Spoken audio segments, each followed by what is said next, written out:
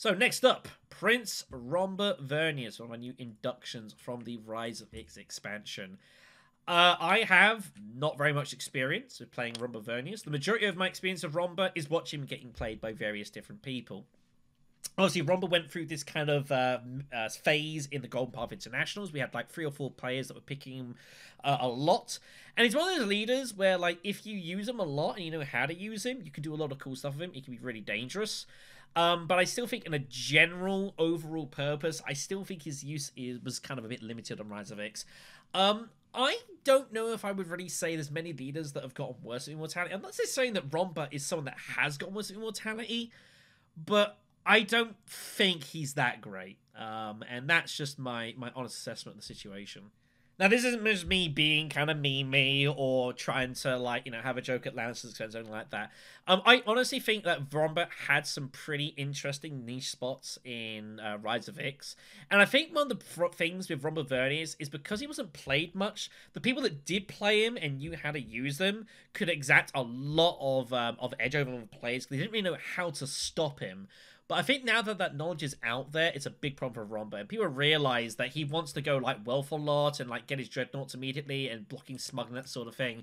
I also think the other issue as well for Rhombur is that he is unfortunately a victim of action economy a lot of the time. We saw that a little bit in the Golden Path Internationals. The game, like one of the games where Lannister played him, where, like, he didn't get Swordmaster and Mentat was getting deprived of him. And even though that Rhombur in theory has a lot of firepower because his dreadnoughts are more powerful and obviously he's very combat heavy, if you've only got 2 actions and other players have 3 or 4 or now even possibly 5 with Twisted Mentat, it's just too much for you to overcome.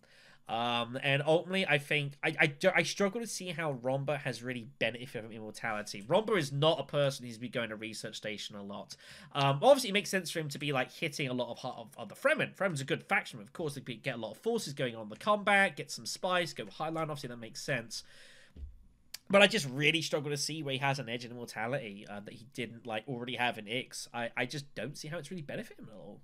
In a weird sort of way, I also think the rise of the card draw style leaders has actually hurt Rhombur more because a lot of them have benefits for going, like Leto and Ilban specifically, and even Alaza to some lesser extent, for going to these the council spaces here. Either they get discounts or more card draw, or Laser can use it to get hold of some spice on the side.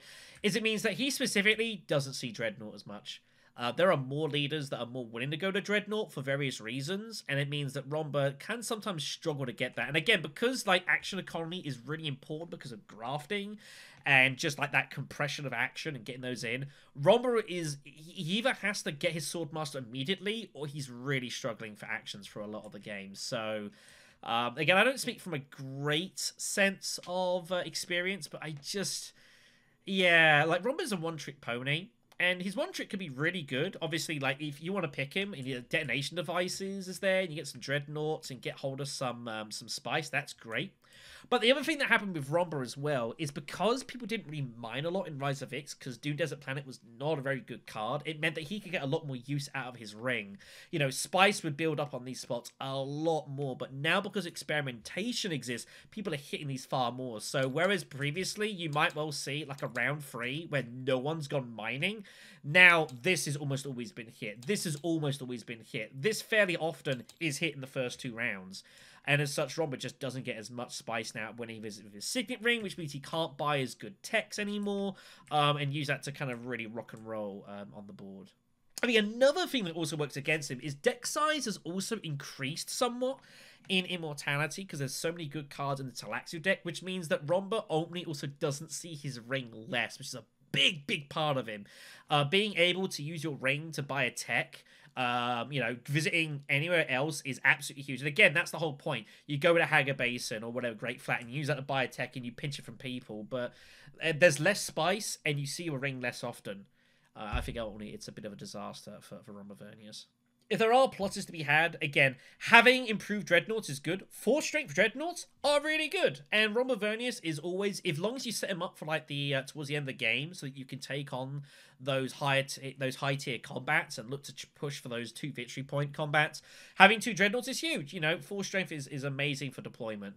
But the other issue you've got now is there's so many ways to get hold of swords as well, and there's so many intrigues that let you have swords. You know, vicious talent. If someone gets to the end of the track, that's 6 swords. That's 1.5 dreadnoughts for Rhombur. That's a big problem. And there's loads of swords around now, so I think even that side he kind of struggles a little bit. Also, the other issue he's got is, where do you sit down with Rhombur Vernius? I don't really know. Like, I guess you sit him in 3rd?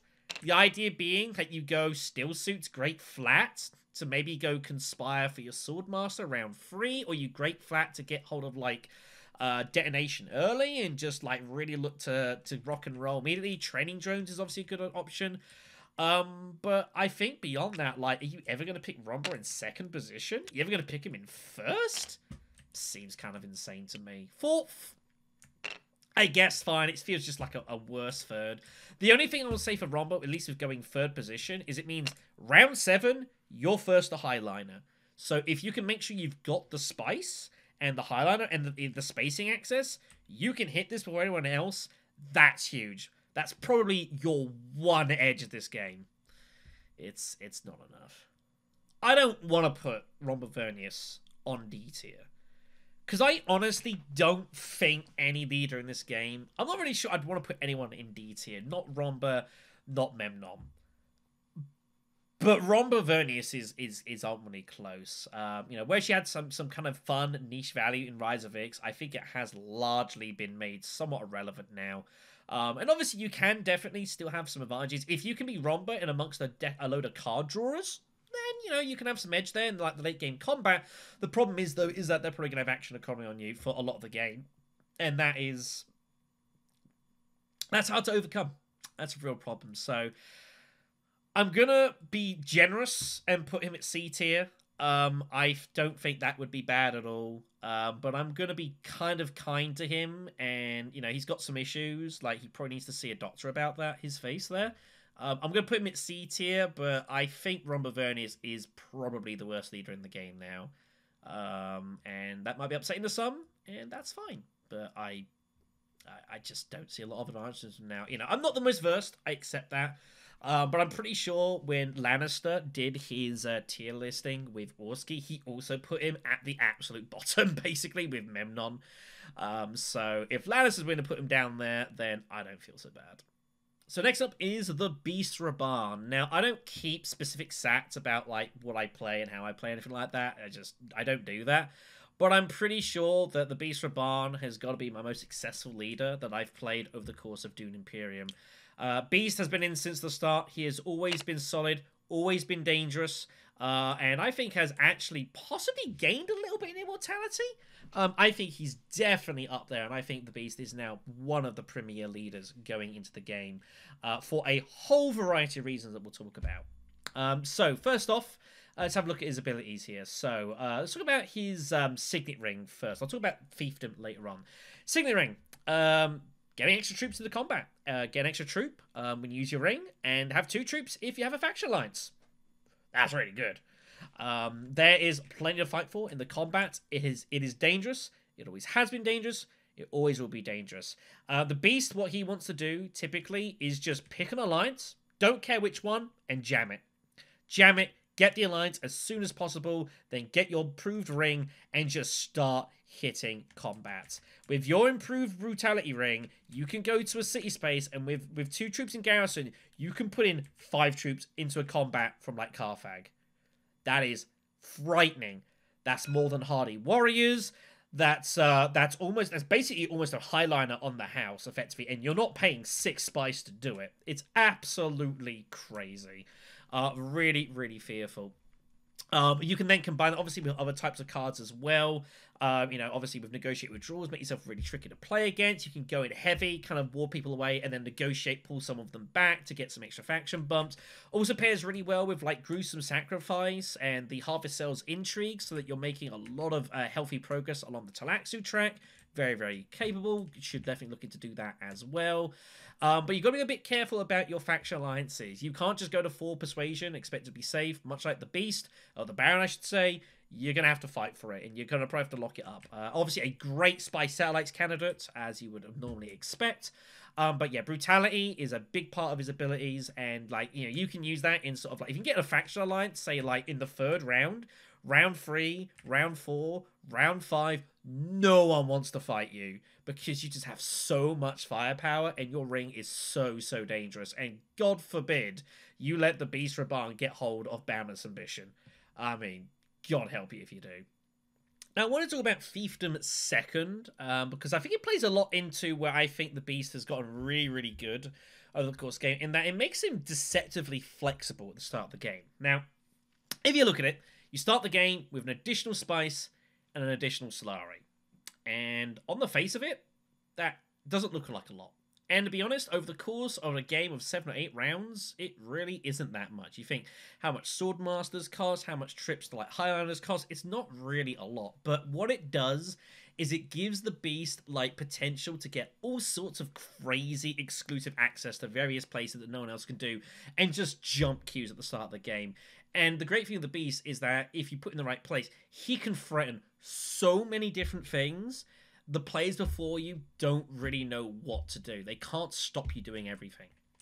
And let's give you some examples. So let's say that I decide to, let's say put Beast in 2nd position here, for example, which is going to go into the position conversation here.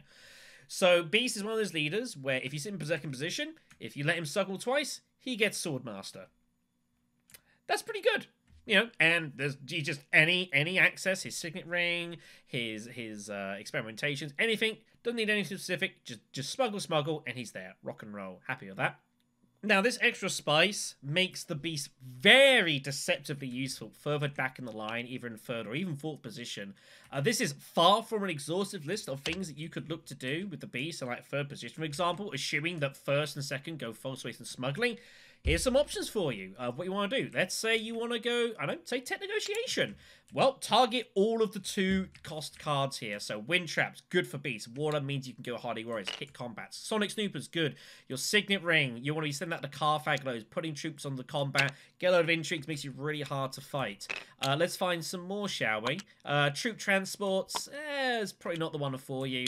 But the big one you're after is either Mimic Film, so you've got that +1 persuasion every single round, so you can get a better deck, or the big prize, which is Memo Quarters, and paying that spice to get a faction bump wild, wherever you want.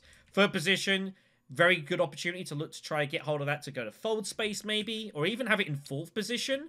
And then 1st is in this horrible, horrible situation where if they go smuggling, they give shipping to 2nd player, and they don't ever get the benefit of the Swordmaster unless somehow something gets back round to them. But if they go fold space to block that, then Beast is just going to go ahead and take Memo Quarters, and you're going to cut off from shipping. Horrible position to be in. Really, really sucks. Other options you could do with Beast. Well, let's say you don't want to go tech negotiation. Well, here's an interesting spot for you. What about Still Suits? Get hold of that 2 water. You could also do that in theory by going up here as well, getting hold of Wind Traps. It's an option. Well, with that extra water, you can do some interesting things. Let's say, this is one of my this is a fun move I kind of thought of and started doing in the base game. It works also in Rise of Ix as well. But a real fun way, if there is some, if first player, like, if assuming that 2nd player doesn't get hold of Swordmaster immediately, basically round 2. Here's an interesting move for the Beast. Go Still Suits, get the 2nd water, and then what you want to do, if it's a combat that has, say, some Solari in it, immediate great flat. By this point, you've put in at least 3 due to the combat, maybe 4 if you've got your signet ring, and it means that whatever, and basically, so you're getting up to that, and then what ends up happening is that whatever conflict, even if I say somehow only get like 3rd place somehow, some craziness, well, that's 3 Solari. Well then, next round, what you do is you just hit Conspire. And there you go. Not only is that 8 Solari, not only is that access to Swordmaster, but then these troops that you've then spent, well, Conspire gets you 2 back so you can get right back into the next conflict. And you've got an intrigue card for your troubles.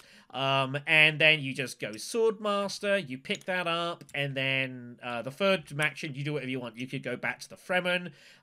You know, obviously you got to bear in mind, when you get that Swordmaster, at this point, you are absolutely spent on resources, so you're probably pre-reliant on Carthag, Arakeen, and Imperial Basin. Yeah, that's an interesting move you can consider. There's an option for you there. The point I'm trying to make here is that the Beast is deceptively versatile at the beginning of the game.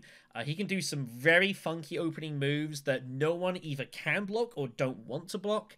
And in the late game, or even in the mid game, if you can get that ring going, like, really, really quickly, Brutality is absolutely devastating and can cause absolute havoc across the map. And you can, like, even just having Brutality, just gets you conflicts cheaper, because people are so scared that you're going to use your ring to Carthag and just send 5 dudes in, that while, you know, say Green might in some other worlds go maybe to Hardy Warriors and put in 4 dudes, maybe they only go to Steel Suits and put in 1 or put in 2, and you just go to Carthag and you just cash in cheaply. Like, this legitimately happens. Very, very dangerous.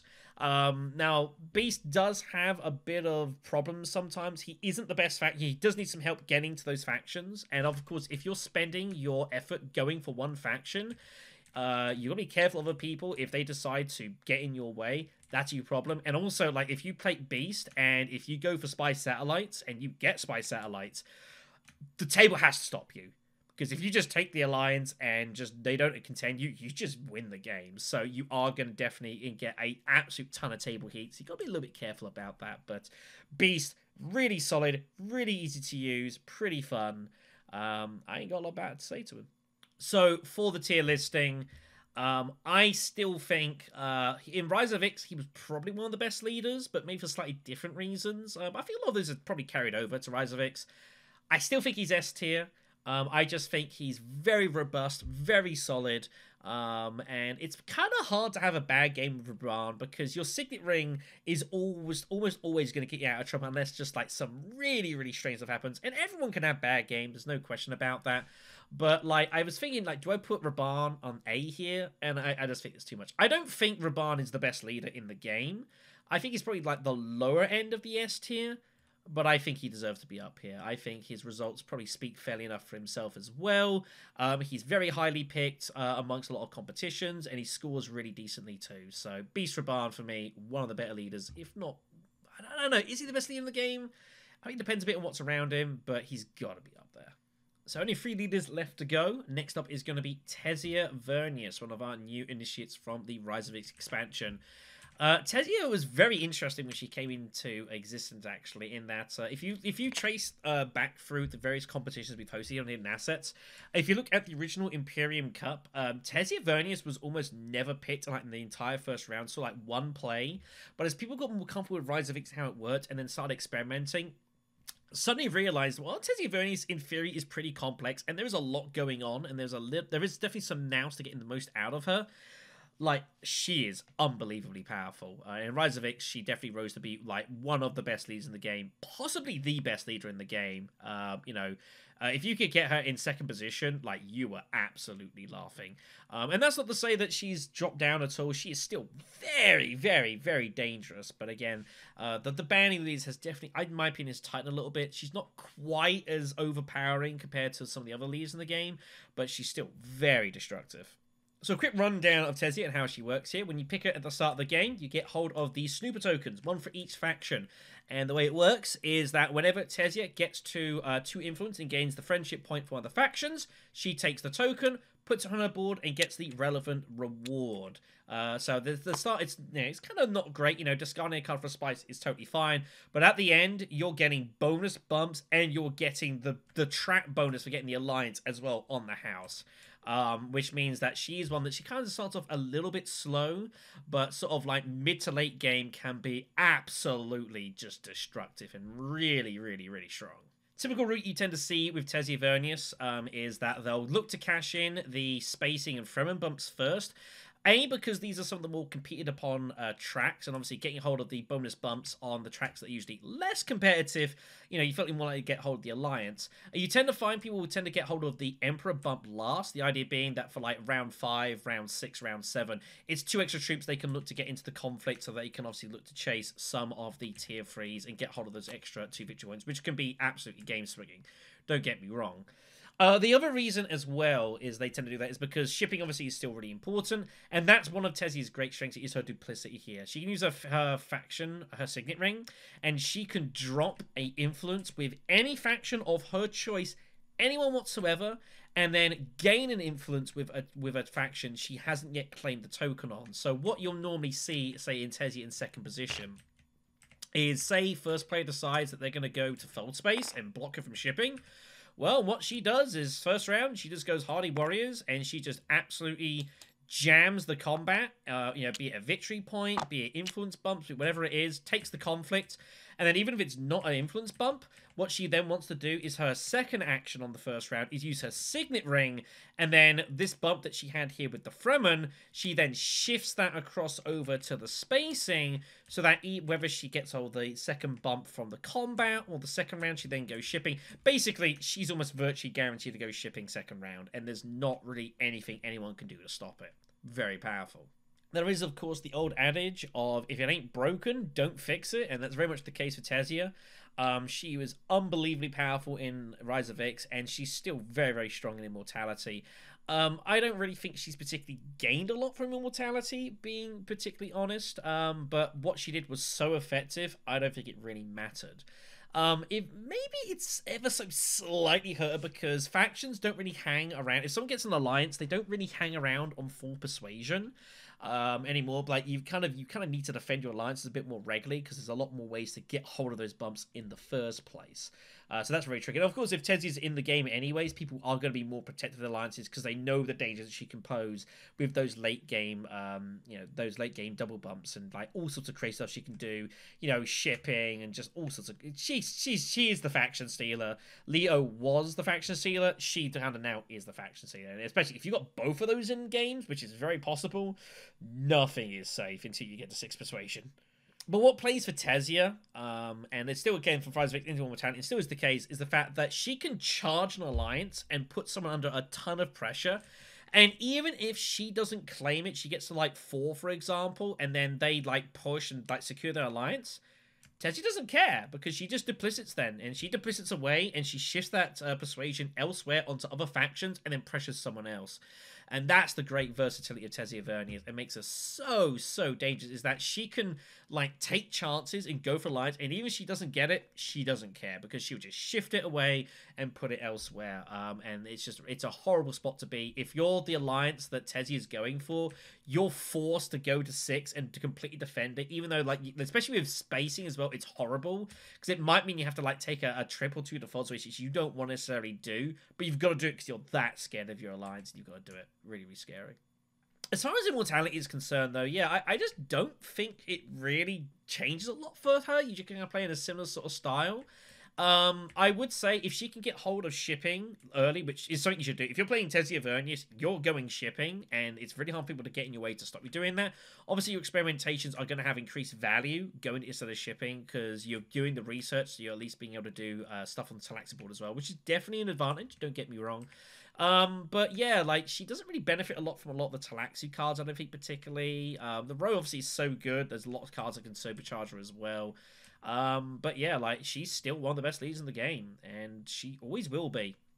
It's a little complicated getting used to her. The thing you've got to be careful with Tessia, which was a problem sometimes with Rise of Ix, is that you would sometimes have games where you don't actually cash in all your snooper tokens, and you've got to cash in all your snooper tokens as Tessia. It's a really important. Those third, and especially that fourth, but that fourth reward is so big. A bonus bump and the bonus from the track, you know, whether you're going to Emperor to get hold of that those extra troops, or you're going like the Bene Gesserit to get hold of that entry card, I mean, that's huge. You know, those are really, really useful. They're going to help you out at the back end of the game. So really, really important. And because there's so many more ways, there's a lot more ways to get hold of faction influence. Basically, if you're playing Tessia and Vernius in Immortality, if you've not cashed in all your snooper tokens, you've probably done something wrong, or you went for some crazy Spy Satellites game. or something bizarre happened. You know, cash in all of them. Make sure you do. Put F into it, pressure alliances, and even if you don't actually get a lot of tangible benefit from them, the impact of you threatening, like, this alliance and this alliance especially, whoever goes for it in a Tessia game, they know they're almost certainly going to have to defend it a lot more regularly than they would do, and that makes them do things that they wouldn't normally do. There's a lot of kind of subtle impacts that can cause over the course of a game, which you don't necessarily notice immediately, but can have, like, a surprisingly detrimental effect on other players. Position-wise, she always has been great in second and third position and continues to be so. That has not changed. First position can be an interesting place for her sometimes, and it can mitigate if you get some kind of weird hands, I guess. You know, because again, like what you can do, obviously, again, it basically here or here, you just go fold space basically at some point, or you go somewhere else and shift it. Especially with first space, fold space, and then second round or first round if you got both your diplomacies, hit somewhere else and then just shift to it and ship and just crack on and just ship and take advantage of that as long as you can, and just that's what you've got to do basically. Third position, she can also kind of do similar to that, because then if first position goes fold space and second position gets Swordmaster, you're going to cut off first position from shipping pretty quickly, so you can get access to that. Fourth, it's a little more tricky for Tessia because you are at risk of getting blocked a little bit. You know, you're not going to see fold space. You're not going to see smuggling. Still Suits is a great spot for Tessia Vernius to go, but it's very likely third might well do that. But even just going Wealth isn't the worst thing in the world either. You know, Wealth Mentat is Tessia Vernius with your Signet Ring. Not terrible, barely stretch your imagination, so you can shift there. You just got to make sure you get this as soon as physically possible. That is a big part of your early game, and then converting that to the late game advantage, getting these influence bumps, and then re-pressuring these faction tracks. That is what you've got to do in this game. So while I don't think Immortality has exceedingly helped her in any particular way, I think the strengths that she had in Rise of Ix are just so strong that I don't think it really matters. To me, I think Tessia Vernius is probably still the queen of Dune Imperium. She's at least S tier. I think she probably could well be the best leader in the game. Just with the power and the dangers she possesses and the flexibility she offers, and the fact that it's so hard to kind of get in her way and cause a lot of problems. And there's so many techs and cards and intrigues that just accelerate it so much. It's absolutely terrifying going against a Tessia Vernius. And, you know, if you're on that Emperor Alliance and you're trying to get that and Tessia is bearing down on it with shifting allegiances at any point, I mean, you've got no chance at all. So, really, really scary. Tessia does suffer sometimes. If the entire table just gangs up on her, then obviously that's a problem. But it's a problem for everyone, so it's not really a fair point. Absolute S tier for me. One of, if not the best leader in the game, still in Immortality. And an absolute force to be reckoned with. So, unfortunately, it is time for the Battle of the Wooden Spoon. And that takes us to Earl Memnon. I absolutely love how Memnon has kind of caught on. I sort of said it once in a video, and it just seemed to work, and a lot of people say it now, which is really awesome. So that's awesome, and I appreciate that. Oh, Memnon. Oh, Memnon. Where do we get started here? Memnon in base game was still not great. My experience of playing Memnon in the base Dune Imperium is limited, admittedly. And his Signet Ring is not bad. You know, just being able just to make a spice on command, that's pretty good. You know, it's one of... Is it one of the better rings going?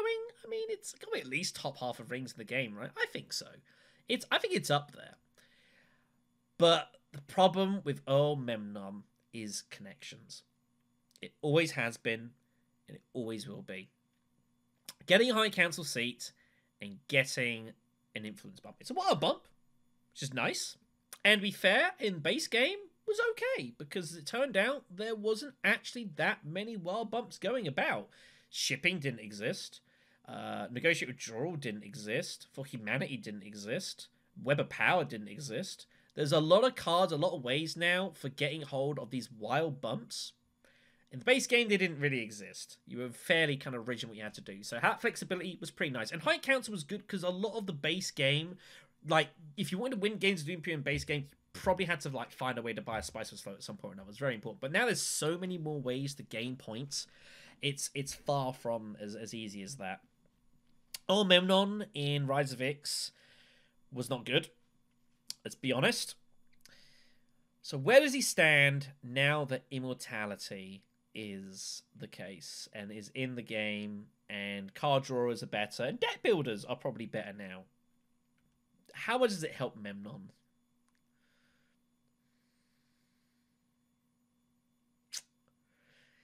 Yeah.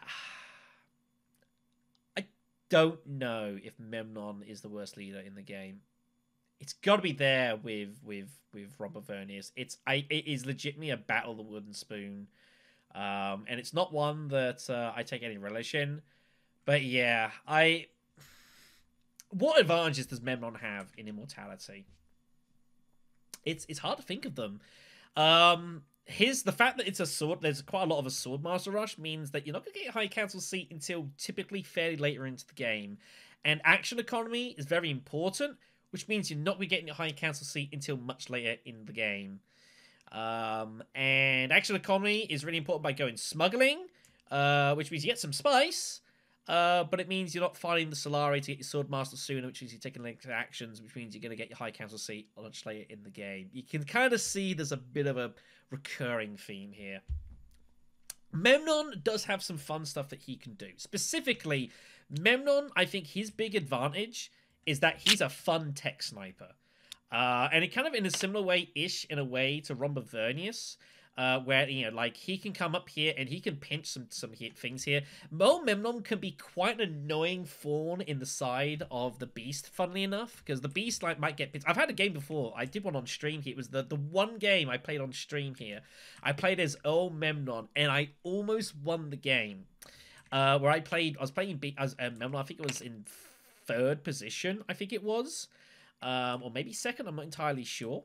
And what ended up happening was there was a beast in this position, and I figured there was a beast getting picked here because there was memo quarters, and I specifically picked Memnon to snipe memo quarters, and I managed it. And it made me get to shipping really early, and I got it for a couple of rounds, and I nearly won the match. It was like an outrageous achievement, and I'm very proud that I nearly won a game. It was nearly my first ever stream win was of Memnon. It would have been absolutely nuts, but it didn't happen, sadly. Memnon kind of, yeah, because that spice, like, it allows him to do some fun tech sniping in the early game. But the problem you've got is if you're going to do that, you might as well just play the Beast. Like, alright, Memnon can generate some spice with his Signet Ring. Well, if you're worried about the very start of the game, Beast has it automatically. Doesn't have to worry about his Signet Ring. And his Signet Ring gets extra troops in the combat, which is great for resources. If you're interested in passive resource generation, then a Lasery Kaz is probably a better pick for you, because you can kind of get around her one step ahead with drafting, and just generate resources. You're not reliant on your Signet Ring. And your Signet Ring can give you fold space, which makes your grafting even better. That's a problem. There has been talked about, and it has been one of the leaders that were modified for the game, was whether connections should be a double bump instead of a single bump. And I honestly believe, especially now there's so many ways to get hold of influence, especially wild influence, I think this would basically be required now for Memnon to be kind of remotely competitive, because that means that you've got some weird funky alliance steals and alliance secures that people wouldn't expect. It can make you tricky. One bump just isn't enough. It just isn't. In the base game, it was like nice and it was a useful bonus, but it's just so outclassed by so many things now. There's nothing about Memnon that's really kind of outstanding at all. And unfortunately, in theory, you can say, oh, you get behind council seat means I'm going to get a better deck. But yeah, but if you're not getting your council seat until like round 4, round 5, round 6, I mean, by that point, it's kind of too late. And if you're getting your high council seat, you go all in, like, get your high like round 2 or like round 3, you're then sacrificing a lot of action economy, unless you think you can just dominate. Basically, the only way you could get around it is if you decided that you're going to go high council early and basically just live on Mentat for the rest of the game. Problem. What if someone, say, decides to not let you have Mentat? You're kind of dead. So, yeah, it's unfortunate. As for where I would pick Memnon, if I would pick Memnon, I think 3rd position is probably, or 2nd position is fine. I think Memnon, has to get memo quarters now. And what you have to do with Memnon is get memo quarters and ship first and hope you get uncontested shipping for as long as you can, and you just kind of hope it all works out. Anyone in the game can get really awesome decks and really awesome combinations. It could be Memnon, it could be Beast, it could be anyone. And kind of who you're playing as, I don't think matters a ton in regards, especially in Immortality. Like, there's so many good cards now. Everyone's going to get some good stuff. So you have to worry about that. But that's the problem with Memnon. If I was going to pick him for a specific reason, I'd just pick someone else because they do it better. If I want that wild bump, I'd just pick Baron or Tessia or Yuna.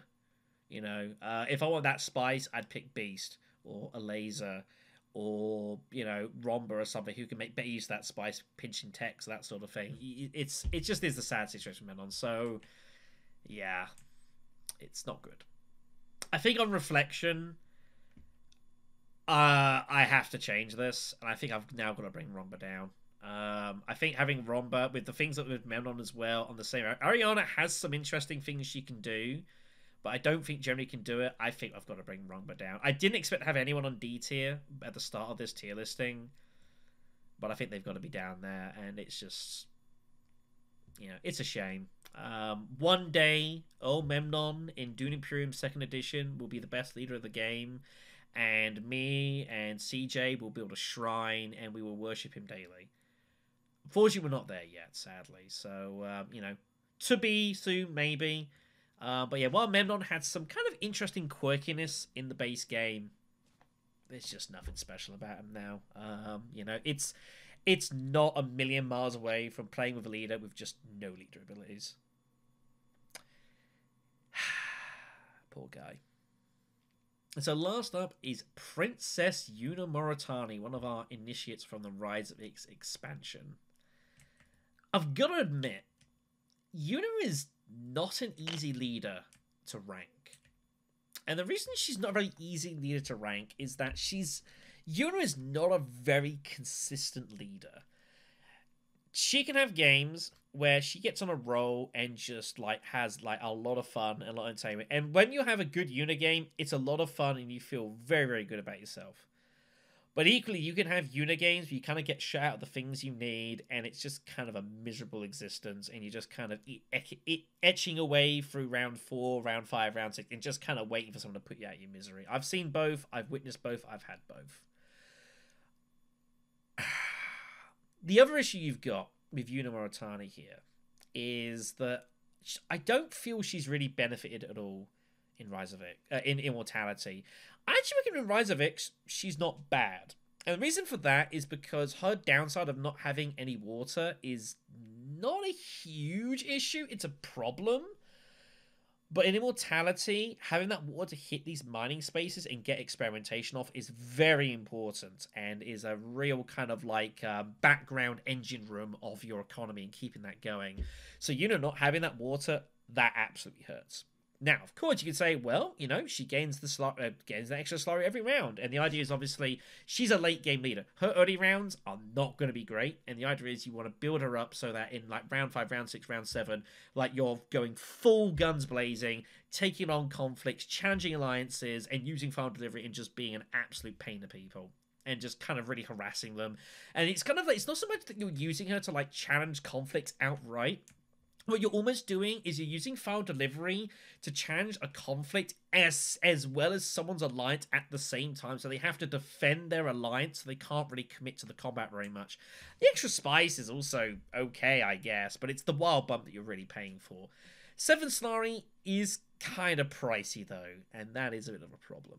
Now, I do think Princess Yuna is kind of an acquired taste, and is someone that you've just got to play with a little bit to kind of get a feel for how she works. And you've kind of got to suss her out. Like, it's hard for me to kind of say, well, do this, because Yuna, it's really hard to know what to do with her sometimes. Her opening rounds can be really problematic. And again, having that no water, it hurts. And it means that, like, your first round in this game is usually pretty sad. If you're going to pick Yuna, you almost probably want to pick her, like, in 2nd position, I reckon. And the idea being is that your big weakness of not having any water, you've got to mitigate that. And there's 2 ways you mitigate that. Either you go get water by going still suits, by which point you probably want to be in position 3, or you say nuts to it, and I'm going to go ship immediately, in which case you need to be position 2. I think taking Yuna in 1st or 4th is very difficult, and is asking a lot. 4th, because you're just getting blocked all these spots. Like, if you pick Yuna in 4th, and if that goes, and that goes, and that goes, what in the hell are you doing? You got wealth, okay, there's 3 Solari, then what? Bit of a problem. Same situation for 1st position as well, where the problem is, again, like, while she has the benefit of obviously generating the extra Solari, how are you actually going to leverage that? If you go smuggling, you get 2 Solari, great. What are you going to do? You really going to go smuggle Mentap with Yuna 1st round? Feels kind of bad, you know, feels kind of horrible, being brutally honest. And of course, you're not, if you go full space, you're not shipping, so that's a problem. If you go smuggling, the table is not going to let you smuggle round 2. They're just not going to do it. Someone is going to block you. If you smuggle round 1 and round 2, the table lets you smuggle again for your Swordmaster, that's on the table's fault. That's nothing to do with you. Like, it is their responsibility to stop you doing that. So, you know, basically it's never going to happen. So there's no real way to leverage Yuna's advantages here. She needs to be in 3rd position to either threaten shipping or Swordmaster, or 3rd position to kind of try to do the same, but it's a bit kind of more stilted.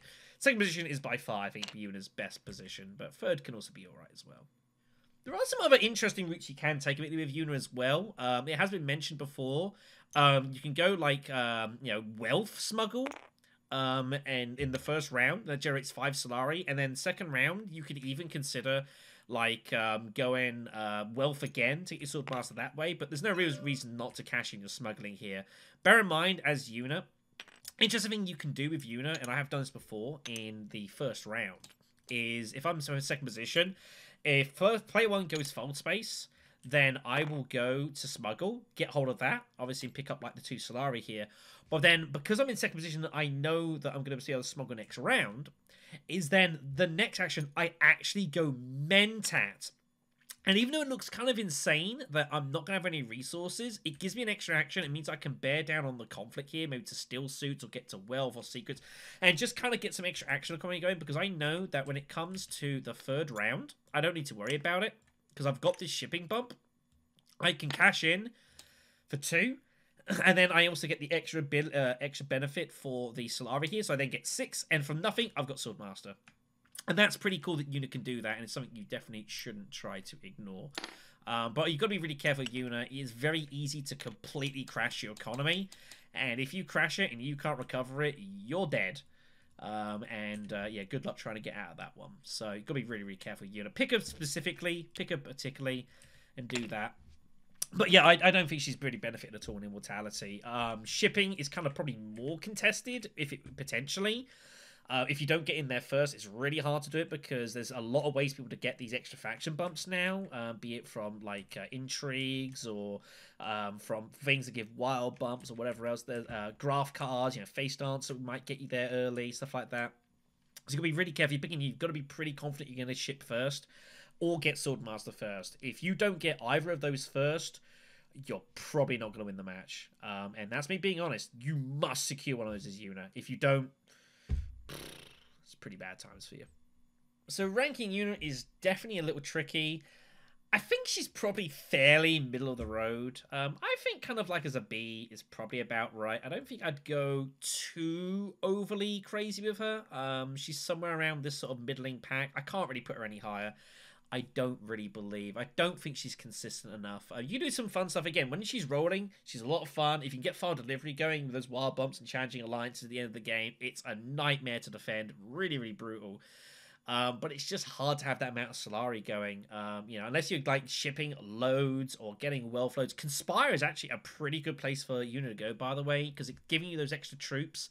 And then Conspire is basically giving you final delivery. That's a move I like doing towards the end of the game, is go Conspire for the Emperor bump with a faction that's less likely to be competed. And then that pays the final delivery, and like in a city, and that's like 4 troops and double bumps and stuff like that. That's a really pesky little end combination for people that are trying to defend the Emperor Alliance for.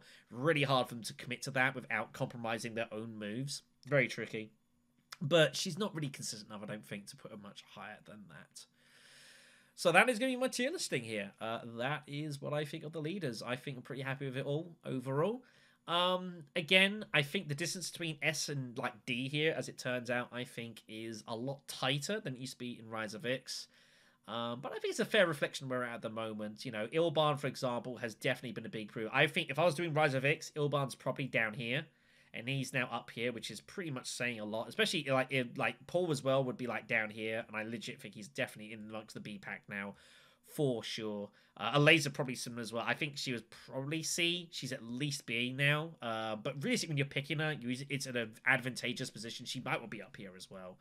So you can see definitely the moves of that. Really thought I was considering maybe putting like Baron down to A, but I think he's still got enough innate power and strength that it's always fearsome to go against.